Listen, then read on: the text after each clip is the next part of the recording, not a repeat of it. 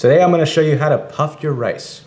Okay, so first we got a small pot and we toss in our rice oil. This can be any oil actually. A lot of people ask me what I do with my leftover oil. I put it into a bane in what's called my oil drop right there. And that's how I save my oil. Also, I always make sure to filter my oil, make sure that it's clean. Now this will work with most grains. This can work with barley or forbidden rice, which is what we're using today. If you're doing barley, you wanna use this stuff, pearl barley.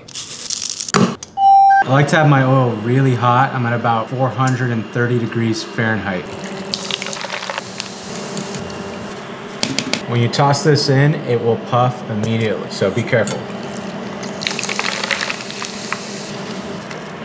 And then I'll just season them all with some kosher salt. Now let these dry and cool down on a paper towel. There we go, we've got puff forbidden rice. So good.